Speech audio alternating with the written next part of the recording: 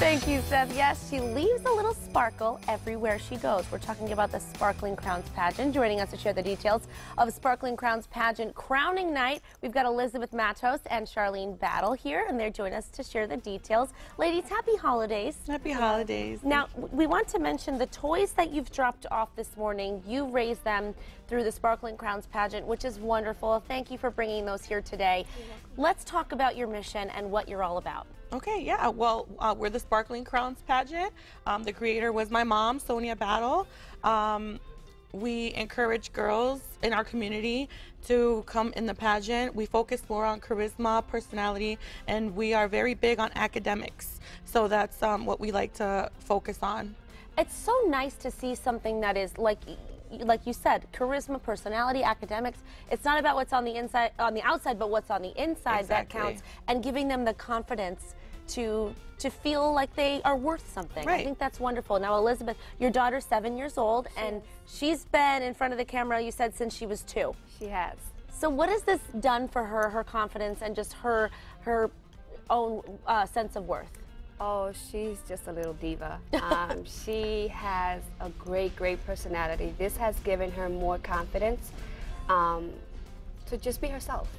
She goes out there and she even helps the other little ones, because we do have little 4-year-olds, so she's just out there helping out, having fun with it, and that's the most important thing that I want her to do. Just have fun.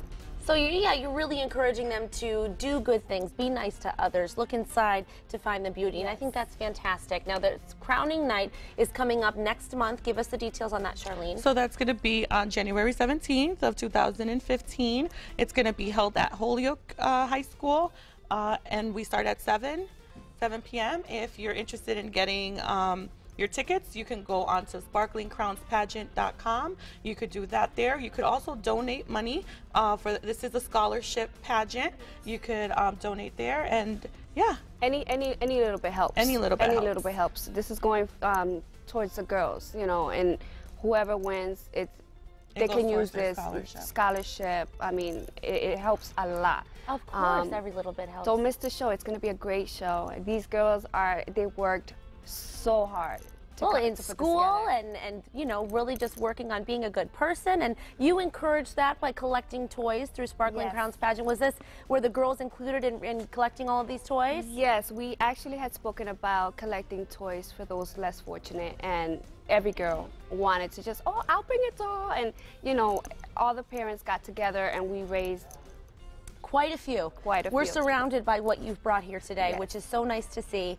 And it's so nice that you're doing something good to really make these girls feel good about themselves. Yes. And I think that's nice. It's wonderful. It's a good opportunity for girls to be involved in something positive. Yes, absolutely. Well, thank you, Sharlene and Elizabeth, for joining us. Happy holidays. Thank you. To you too. And if people would like to learn more about Sparkling Crowns Pageant, they can visit our website later today.